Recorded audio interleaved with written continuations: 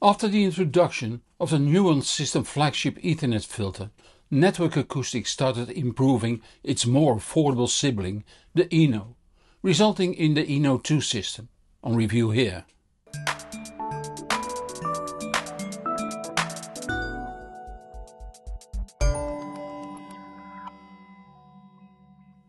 The influence of internet pollution on the sound quality is becoming better known now. There's so much electronic noise in your house, and that can have severe influence on your stereo sound quality. Over-the-air radio and TV transmitters, cell phone radio waves and light dimmers are well-known interference sources when in the vicinity. Recently, smart lighting and other domotica appliances were added. A friend of mine who owns a very high-quality stereo consisting of a Grim Audio Eno2 player, a pair of Halcro Eclipse mono amplifiers and a pair of PMC Fenestrias had Philips Hue smart lighting installed throughout the house and the garden. It has such an influence on the sound quality that he had to remove it again. I heard of this too late, so I couldn't try to solve it with Ethernet filters. I myself use inner smart plugs to only switch on and off normal lights and controlled by Homey Pro, and that doesn't seem to have influence on the sound quality of my set of 1A and 1B. I heard no difference when the smart plugs are removed again.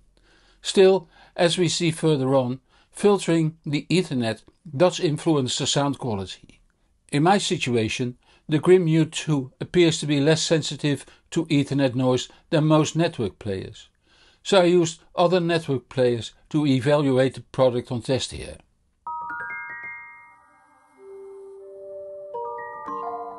In general, there are two approaches to fight Ethernet noise. Use an audio-grade network switch or an audio-grade Ethernet filter. Also, the cable between the switch or the filter and the streamer has its influence. Although I was amongst the first to review audio-grade switches and find the good ones perfect solutions, I prefer audio-grade Ethernet filters for the simple reason that they're easier in use. They don't need a power supply, which reduces the risk of the power supply pollutes the Ethernet signal and the power lines surrounding your stereo. For audio-grade switches normally sound best when used with switch mode power supplies. Linear power supplies make the sound less detailed, rounded off. But the switch mode power supplies that come with these switches are usually poorly filtered. So I have used the Eeno system for a few years in my set of 1B, while in my set of 1A I used the Network Acoustics Nuon system. The system means the combination of the Eeno or Nuon filter and the Eeno or Nuon Ethernet cables.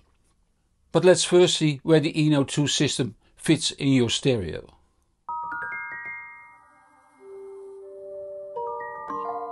On one side, the Eeno2 system is to be connected to your router modem, so it connects to the internet and eventually to the computer or NAS. On the other side, it is to be connected to your network connector on the network player. That in turn is connected to the analog inputs of an amplifier. The amp in turn is connected to a pair of loudspeakers or headphones. The sound quality can further be improved if a switch is inserted between the modem router and the Eeno2. If you use a separate network transport and a DAC, it would look like this. Another alternative is an amplifier or AV receiver with built-in streaming.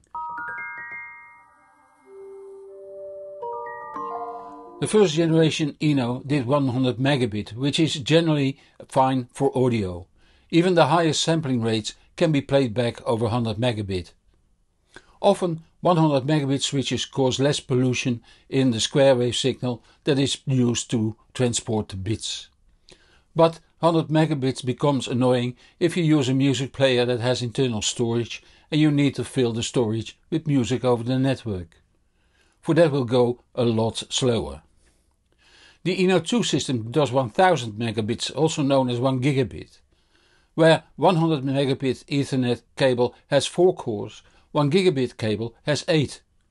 This means that double the amount of filter cores is needed. Instead of the plastic housing the first generation had, the Eeno2 housing is machined from billet aluminium. It's smaller too, measuring 109 by 90 by 30 mm and weighs half a kilo. It comes with two Eeno2 network cables, one 75 cm long, the second 1.5 meter long. Other lengths are available as an option. The cables have to be used in one direction, as indicated on the outgoing Telegetter plugs. Why that is I don't know. Ethernet by definition is bidirectional. On the front the Network Acoustics name is engraved, on the top Eeno2 is engraved. On one of the short sides we find two RJ45 connectors, one labelled out, the other labelled in. I decided to test the Eeno2 system on two digital front ends. The Magnum Nano Ultra MK3.5 Farad music streamer running Gen 2 player with the Holo Audio Cyan2 DAC as representative of the grassroots high quality front end, and the Mytek Brooklyn Bridge 2 as representative of an all-in-one front end. It is an analog preamp, Roon server, Roon endpoint and a DAC in one. The Nano Cyan2 combination is in my setup 1B for some time now.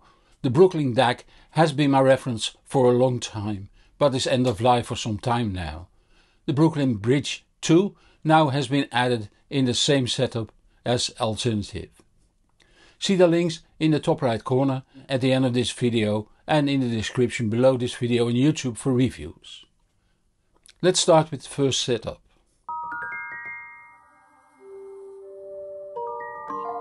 The Eeno2 was connected to the Magnum Nano over one of the two Eno Ethernet cables that came with the Eeno2 system.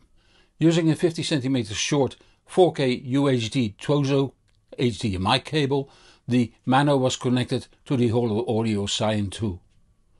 The analog outputs of the Cyan2 were connected to the Acoustics AX520 amplifier on OVA EQ feed over Grim Audio SQM XLR cables.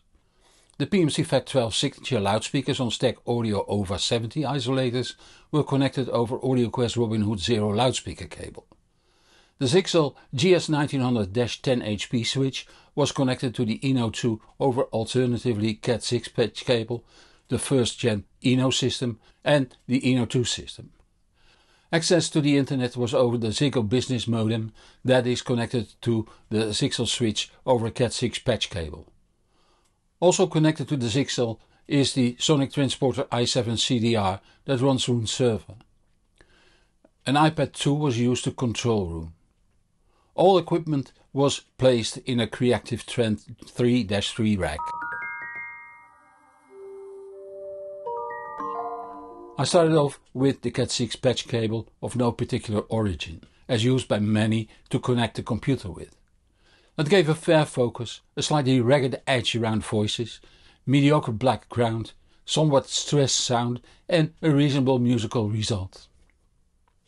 When I plugged in the Eno first generation, voices cleaned up nicely. There was clearly more focus, a convincing black background, the stress was almost gone and the music was more convincing, more involving.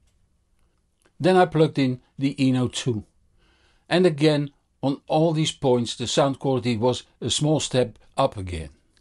There was something non-definable but very convincing. It gave an extra dimension to the sound and thus to the music. Time for the Mytek Brooklyn Bridge 2 that was alternatively connected to the Zixel switch over a Cat6, the first gen Eno system and the Eeno2 system. The analog outputs of the Mytek were connected to the Acoustics AX520 amplifier on OVA EQ feed over Grim Audio SQM XLR cables. The PMC FAT12 signature loudspeakers on stack Audio OVA 70 isolators were connected over AudioQuest Robin Hood Zero loudspeaker cable. Access to the internet was over the Ziggo business modem that was connected to the Zixel over a Cat6 patch cable. Also connected to the Zixel is the Sonic Transporter i7 CDR that runs Roon server. An iPad 2 was used to control Roon. All equipment was placed in the Creative Trend 3-3 rack. Again, I started off with the Cat6 patch cable directly connected with the Zixel switch.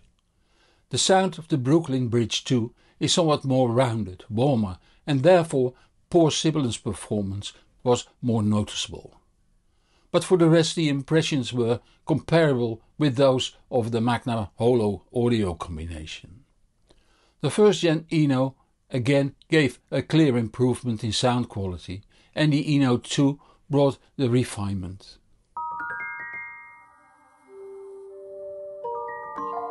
There's no doubt filtering the Ethernet signals give a rather noticeable improvement of the sound quality. I have reviewed several of them, including those by Pink Fawn, Stack Audio, Aardvark and Network Acoustics. It appears that there is a direct relationship between the price and performance. So the question is, what's the best filter for you? And that depends on the quality of your stereo, how critical a listener you are and how you value money. But for my setup 2A upwards, the improvement the Eeno2 system offers is clearly audible. Compared to the first gen Eno, the 1 gigabit upgrade and the nice aluminium housing are valued upgrades that come at only a small increment in price. Where the plastic 100 megabit Eno system costed £995, the Eno2 is priced at £1162. From now on it will be in my setup 1B.